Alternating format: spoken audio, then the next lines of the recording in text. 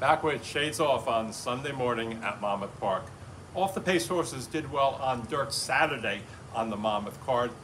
Only 2 of the 7 contests were won by early speed. Those races came later on in the day, races 8 and 10, probably a reflection of the wind dying down as the afternoon progressed.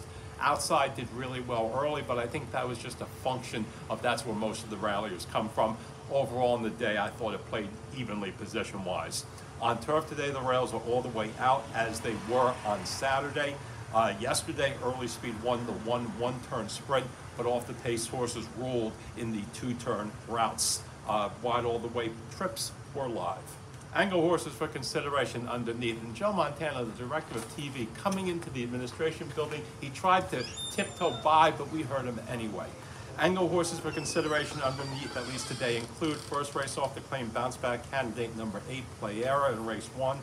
From always underrated first time starter connections, number 3, Gracia Prince in race 6. Very hard to use last time out, number 7, Beat That Flu in race 8. In the best form of their careers, number 1, Constant Knight, and number 5, Two-Stepping Quickly in race 9. And was sharp despite a tough trip in his debut last season versus a very good field. Number 8, Fun at the Fort in race 12. For the upcoming Monmouth Park at the Meadowlands meet, which begins next Friday, hopefully I'll be doing videos of each of the 6 races on the card that will be available both at Monmouth Park's website, at the Meadowlands website in all likelihood, and hopefully at the Meadowlands during the live racing as well.